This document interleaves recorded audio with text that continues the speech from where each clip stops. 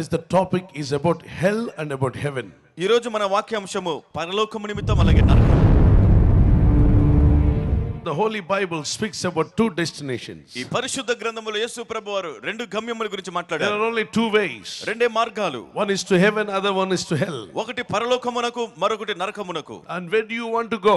నీవు ఎక్కడికి వెళ్ళాలనుకుంటున్నావు? What is your choice? నీ యొక్క నిర్ణయం ఎలా ఉంది? You have to choose the right one. నీవు సరైన దానిని ఎన్నుకోవాలి. Deuteronomy chapter 30 verse 15. ద్వితీయోపదేశకాండం 30వ అధ్యాయం 15వ వచనం. Deuteronomy chapter 30 verse 19. ద్వితీయోపదేశకాండం 30:19. And God is speaking about these two destinations. దేవుడు రెండు గమ్యముల గురించి మాట్లాడుతూ ఉన్నారు. In Hebrew word heavens is also called Shemaim. Hebrew భాషలో పరలోకం అనే మాటకు షమయిం అనేటువంటి పదం వస్తుంది. Shemaim. షమయిం. A plural word is used, not heaven, it's used heavens. ఆకాశములు అనేటువంటి ఒక బహువచనము ఏకవచనము కాకుండా బహువచనం వాడబడింది. Jesus himself spoke about many times in heaven. యేసుక్రీస్తు వారు అనేక మార్లు పరలోకము గురించి మాట్లాడారు. John chapter 14 verse 1 and 2, Jesus said, there are many mansions in my Father's house. I'll give you once the beautiful mansions in heaven. Come to me, I will give you the rest. యోహాను 14వ అధ్యాయం 2వ వచనములో నా తండ్రి ఇంట అనేకమైన నివాసములు కలవు కనుక మీరు నా యొద్దకు వచ్చినట్లయితే చక్కని గృహములు చక్కని విశ్రాంతి మీకు అనుగ్రహిస్తారని యేసయ్య పిలుస్తున్నారు. And he also spoke about the heaven as a father's home. పరలోకమును తండ్రి ఇల్లు తండ్రి గృహం అని ఆయన We all పిలిచాడు. have a father's home. మనందరం కూడా ఒక తండ్రి ఇల్లు కలిగి ఉన్నాం. There are different places in heaven. పరలోకములో కూడా వివిధమైనటువంటి స్థానాలు ఉన్నాయి. And there are three heavens. మూడు ఆకాశములు ఉన్నాయి. The first one is the atmosphere, is called heaven. మొదటి ఆకాశమును వాతావరణం అని పిలుస్తాం. అది కూడా మొదటి ఆకాశంగా పిలువబడుతుంది. The second heaven is outer space, sun, moon, stars and satellites. Many nations send many satellites over there.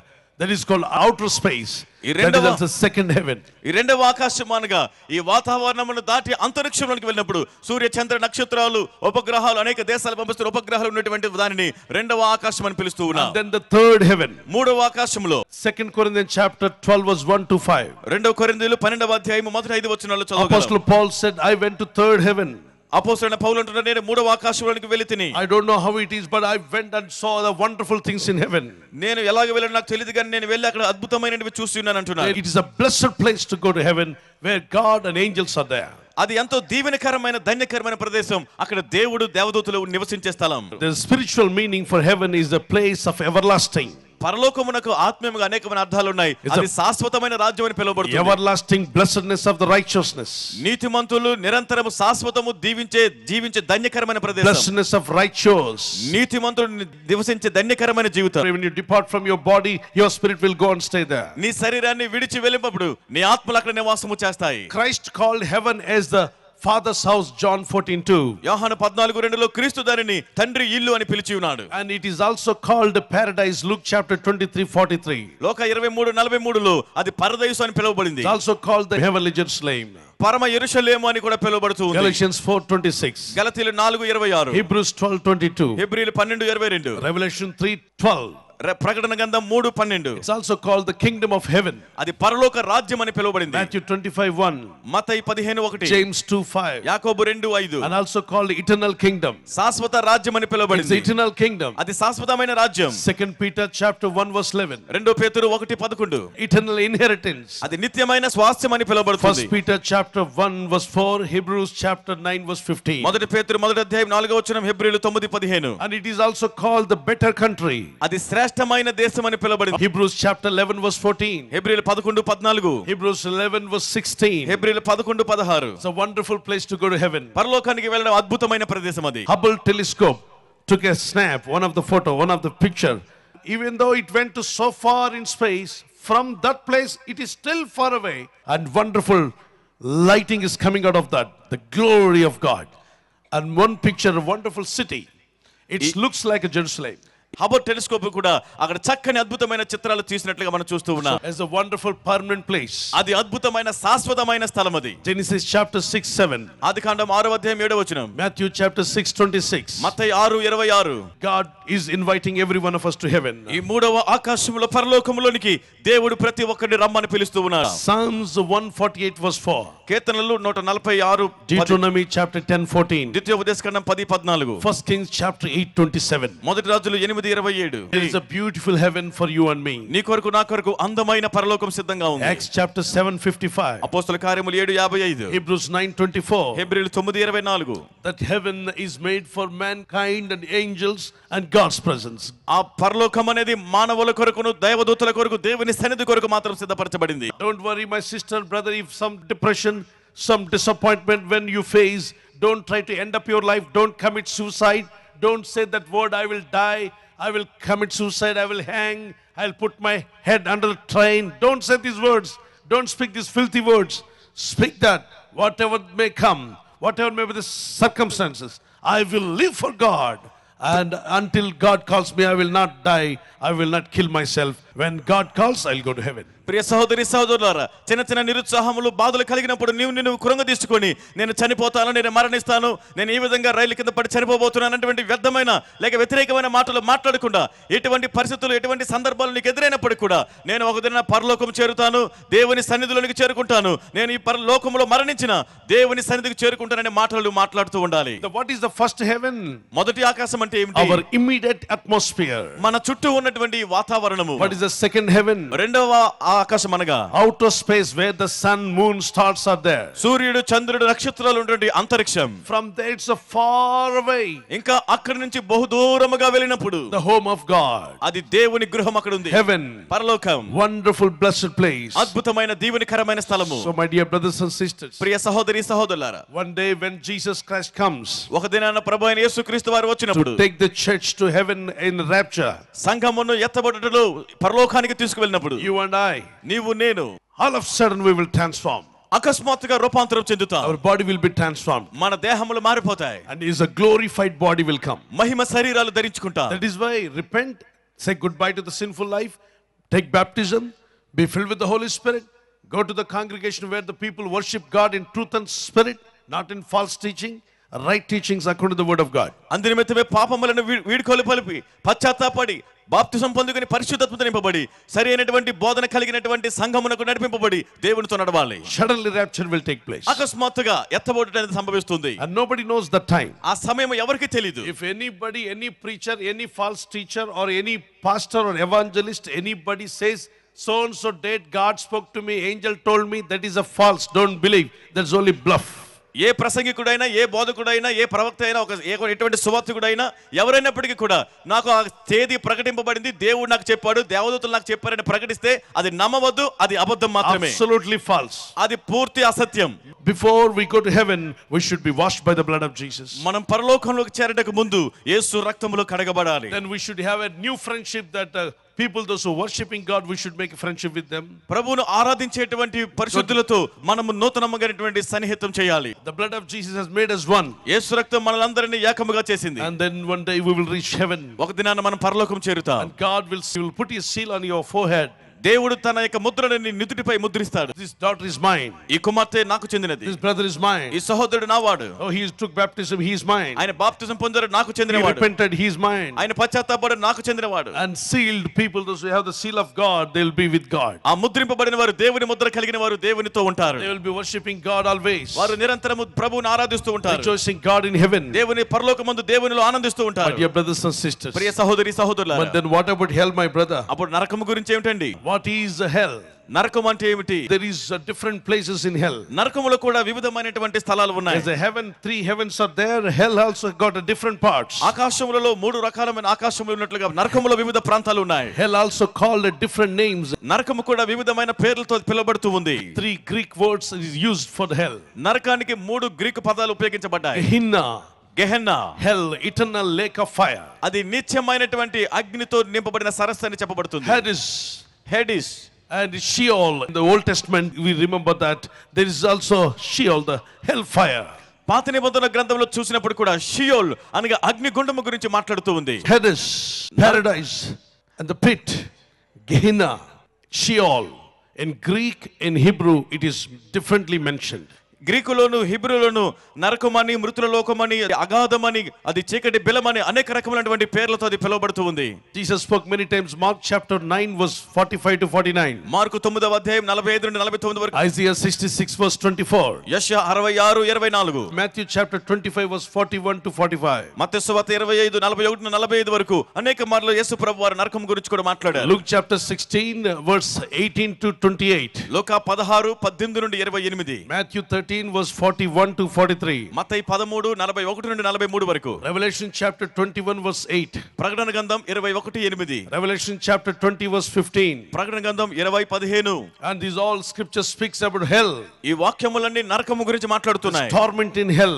నరకపు వేదన గురించి మాట్లాడుతున్నాయి. God doesn't want anybody to go to hell. ఏ ఒక్కరు వెళ్ళడం దేవునికి కూడా But ఇష్టం he లేదు. wants all of us to come to heaven. మనందరం కూడా పరలోకం రావాలని ఆయన కోరుతున్నారు. But still why people go to hell?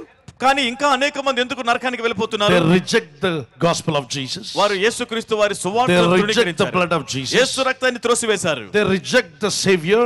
వారు రక్షకుణ్ణి విసర్జించారు. They say that we don't need blood of Jesus. We don't need cleansing. We will live as we like. మాకు యేసు రక్తం అవసరం లేదు, మాకు శుద్ధీకరణ అవసరం లేదు, మాకు ఇష్టం వచ్చినట్లుగా మేము జీవిస్తామని చెప్పారు. Dear brothers and sisters, ప్రియ సహోదరి సహోదరులారా, we should remember when you open your spiritual ears and spiritual eyes, you will understand the truths. మీరు ఆత్మీయమైన చెవులు తెరవబడినప్పుడు, ఆత్మీయ నేత్రాలు తెరవబడినప్పుడు సత్యాన్ని గ్రహించగలుగుతారు. Luke chapter 16 19 to 31. లూకా 16 19 నుండి 31 వరకు. There was a rich man. ధనవంతుడు నాడు. The Bible says this rich man lived as he liked. ధనవంతుడు తనకి ఇష్టం వచ్చినట్లుగా జీవించాడని బైబిల్ సెలవిస్తుంది. Every day enjoying in clubs and pubs. ప్రతిదినము కూడా క్లబ్బుల్లో పబ్బుల్లో ఆనందించాడు. Rejoicing with the sinful things, not with the right things. పాప కార్యములను ఆనందించడు గాని మంచి వాటిని ఆనందించలేదు. This rich man was living as he liked. In front of his house there was a poor man, Lazarus. అతడు ధనవంతుడు ఇష్టానుసారంగా జీవిస్తున్నాడు. అతని గృహము ఎదుటనే దరిద్రుడు అని లాజరు ఉన్నాడు. It is said in the Bible. బైబిల్లో సెలవిస్తుంది. This Lazarus was praying and he trusted God. లాజరు ప్రార్థించుకున్నాడు, దేవుని యందు నమ్మిక ఉంచాడు. When he died, God sent angels to take his spirit to heaven. అతను మరణించినప్పుడు పరలోకానికి అతని ఆత్మను తీసుకుని వెళ్ళడానికి దేవదూతలను దేవుడు పంపారు. Who is this man died? చనిపోయిన వ్యక్తి ఎవరు? A man who died in poverty. దరిద్రతలో మరణించిన వ్యక్తి. His name is called Lazarus. అతని పేరు లాజరు. Then what is the name of rich man? ధనవంతుడి పేరేమిటి? Jesus did not mention his name. యేసు అతని పేరుని ప్రస్తావించలేదు. యేసుప్రభువారు ఏమనంటే దరిద్రుడి పేరు చెప్పాడు కానీ ధనవంతుడి పేరు అసలు ఎత్తనేతల. లాజరు ఉన్నాడు, ఒక ధనవంతుడు ఉన్నాడు. ధనం ఉండడం తప్పని కాదు. Blessings comes from God only. ఆశీర్వాదాలు దేవుని వద్ద నుండి కలుగుతాయి. God only gives, makes you rich.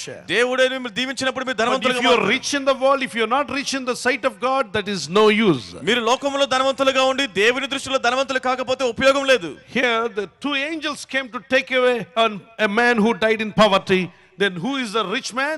In the sight of God, Lazarus is the rich man. ఇక్కడ దరిద్రతలో మరణించిన వ్యక్తిని ఆత్మను తీసుకోవడానికి ఇద్దరు దేవదూతలు వచ్చారు. ఇక్కడ దేవుని దృష్టిలో ఎవరు ధనవంతుడు అంటే లాజరే దేవుని దృష్టిలో ధనవంతుడిగా ఉన్నాడు.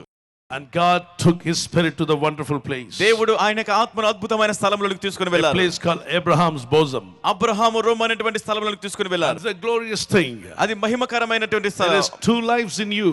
నీలో ఉన్న రెండు జీవములు. Oh, how nice it is. ఇప్పుడు ఎంత బాగుంది అనుకుంటున్నాడు. As a caterpillar has two lives, ఈ గొంగలి పురుగుకి రెండు జీవములు ఉన్నట్లుగా you also have two lives, my brother. నీవు కూడా రెండు జీవితాలు కలిగి ఉన్న సహోదరుడు. So that life, don't lose it. That is eternal life. ఆ జీవితాన్ని పోగొట్టుకోవద్దు, అది నిత్యమైన జీవము. What's happened to rich man? ఈ ధనవంతుడికి ఏం జరిగింది? Still enjoying in pubs and cups. క్లబ్బులు కబ్బుల్లో ఇంకా ఆనందిస్తున్నాడు. అక్కడ ఇక్కడ క్లబ్స్ లోకి వెళ్ళి తిరుగుతూ లోకానుసారంగా ఉన్నటువంటి అనేక మంది ఉన్నారు. అయితే దేవుని ప్రజలరా, హఠాత్తుగా ఏదో ఒక రోజున కన్ను మూసే రోజు వస్తుంది. లాజరస్ చనిపోతే దరిద్రుడు పోయాడు, దరిద్రం వదిలిపోయింది అనుకున్నాడు కానీ ఇతనికి కూడా మరణం వస్తుందన్న సంగతి ఇతనికి తెలియదు. హఠాత్తుగా రాత్రి నీ ప్రాణం అడుగుచున్నారు అని రాయబడింది ఒక మాట. ఆ ప్రాణం అడిగిన వారు ఆ సమయం రాగానే ఇతని గుండెపోటు రావడం, పడిపోవడం, కన్ను మూయడం, ప్రాణాన్ని వదిలాడు. ఆ తర్వాత చీకటి అంధకారంలోకి వెళ్ళిపోతుంది ఇతని ఆత్మ. Revelation chapter 20 verse 15. ప్రకటన గ్రంథం 20వ అధ్యాయం 15వ వచనం. It says like that, and whosoever was not found written in the book of life was cast into the lake of fire. ఎవని పేరైనను జీవ గ్రంథమందు కనబడిన ఎడల వాడు అగ్నిగుండంలో పడవేయబడును. అగ్నిగుండంలో పడవేయబడ్డారు. వారి ఆత్మ నిత్య నరకానికి వెళ్ళిపోతూ ఉంది. దేవుని ప్రజలరా, దేవుడు పడేయాలని కోరట్ల, అందరి పేర్లు జీవగ్రంథంలో రాసుకోవాలని కోరుతున్నాడు. If you don't take a decision on earth, you cannot determine in heaven. ఈ భూమిపై ఉండగానే నువ్వు తీర్మానం తీసుకోకపోతే నువ్వు పరలోకానికి నువ్వు నిర్ణయించుకోలేవు. And the Bible says they will be cast down into hell.